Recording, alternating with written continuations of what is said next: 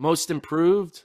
I went with Athing Mo because she went from a U.S. finalist in 2019 to dominating the Olympics in 2021. So yeah, that's the improvement. That's like going, yeah. I mean, it's like going from scoring 8 points a game to being 30 points a game in one season. So I would go with Athing Mo. Most improved. We've talked I about her went, enough. You get the idea. yeah, as I say, she's still trying to get. She actually had to get a dolly to get all of her awards out of the ballroom at this point. She can't hold them all.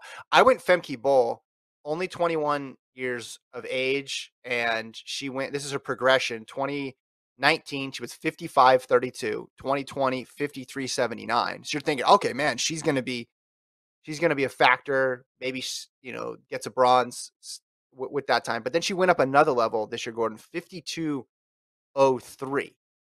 52-03. And if you want some context for 52-03, well, there's only been 3 performances in history that are better than that. That would have been the world record, before the Olympic trials this year. So the only 3 performances better are McLaughlin in Tokyo, Muhammad in Tokyo, and McLaughlin in Eugene. So just a massive, massive breakthrough for Femke Bol, and is competing in the golden age of the 400 hurdles, which probably helps lower her time, but also means that she got a bronze instead of getting gold, which any other year she would have got. So Femke Bol, my pick for most improved.